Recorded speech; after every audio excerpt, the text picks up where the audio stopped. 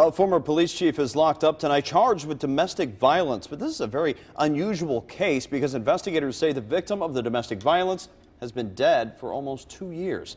Investigative reporter Jason Law is here now with a break in a nearly 2-year-long investigation. Jason.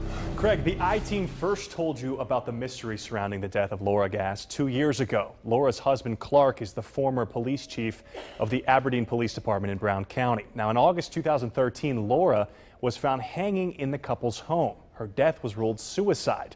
But tonight, Clark is in jail, charged with beating his wife up the day before she died. Clark Gast sits in the Brown County Detention Center charged with 2 counts of domestic violence.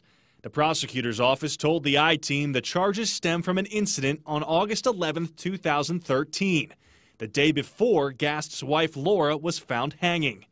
Nearly 2 years ago, the I-Team uncovered new evidence in Laura's death, most notably these photos, taken by Laura's 10-year-old daughter that show Laura alive but not well, with marks and bruises on her forehead, back, and neck. In 2013, the I-Team extracted data from 7 photos that showed the pics were snapped Sunday, August 11th, just before 6 p.m.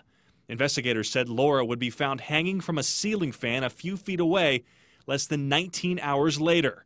A post-mortem photo provided by Laura's family shows darker marks on her forehead. August 12th, Clark Gast made a frantic call to police. Do you know how long she's been there? I have no idea. I went to work for a little while, and I came back and found her.